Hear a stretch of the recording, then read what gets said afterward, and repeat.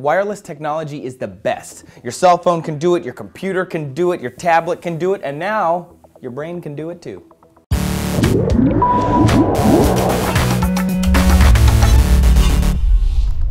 Trace here for D News with some more about our spicy brains.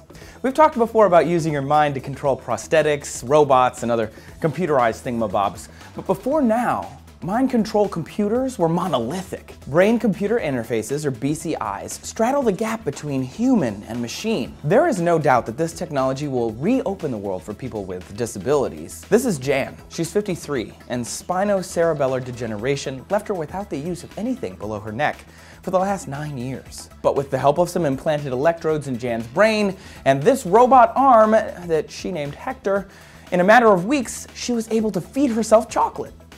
That was last year, and the dream way back then in December was to make that technology wireless so Jan could move the arm without being directly connected to it.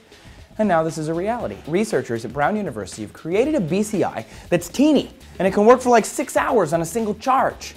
I wish my cell phone could do that. The first versions of BCIs were bulky and they were hard to move around, but as technology and research has advanced, we're making them smaller and we're making them more portable. People with severe disabilities are not the only ones who are going to benefit from wireless BCIs. For instance, spinal cord injuries could be less devastating as the spinal cord could be bypassed with a BCI network. As an example, a company called Cyberdyne, it's its real name, invented something called HAL, which is also real, the hybrid assisted limb, and it will soon go on sale, allowing people who couldn't walk to move around outside of a wheelchair. But integrated with a wireless BCI, they may someday just stand up with their exoskeleton the way that you and me do with our bioskeleton. Cyborgs are just around the corner, y'all. Currently, motor skills are the most commonly covered BCI, but with the optic implants that Anthony talked about last week, the networked rat brains that we talked about over the weekend, plus a huge history of other crazy replacements for broken or estranged body parts, the future is indeed bright. As technology advances, the bottleneck isn't the electronics, it's the human body. BCIs may be wireless and quick to learn, but they require neurosurgery.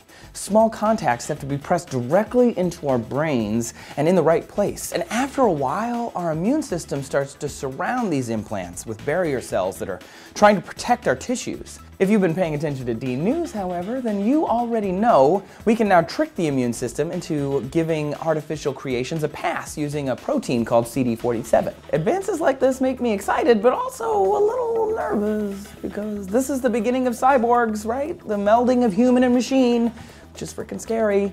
However, the possibility of someone being able to walk or feed themselves or hug their children with the help of a robot that can read their thoughts, I mean, that's too good to pass up. Can you think of other brain-computer interfaces you'd like to see researched? Tell us your ideas. Plus, you wouldn't want to be in the dark when it comes to D News, so make sure that you subscribe. Thanks a million for tuning in. Catch you later.